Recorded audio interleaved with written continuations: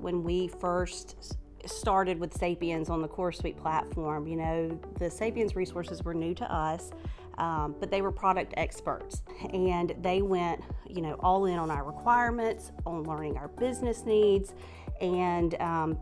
then trying to figure out how to implement those needs in the system. You know, we've built a lot of trust, and now we're to the point where I think there's a really nice comfort level where they feel like they can come to us and say, hey, I know what you're asking for, but we want to recommend this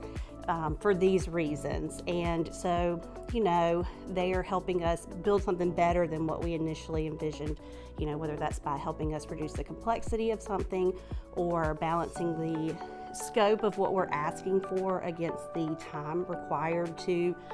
implement it, or just helping us understand what other customers are doing and how they handle things, certain situations in this industry.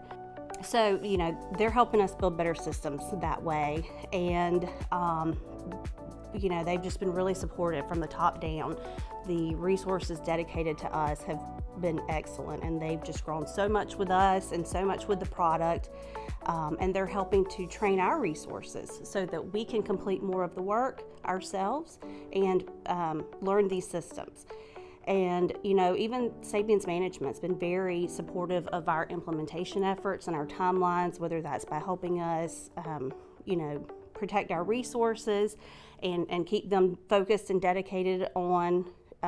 you know, what we're trying to accomplish, or helping us get new resources, whatever we need to do to meet our goals.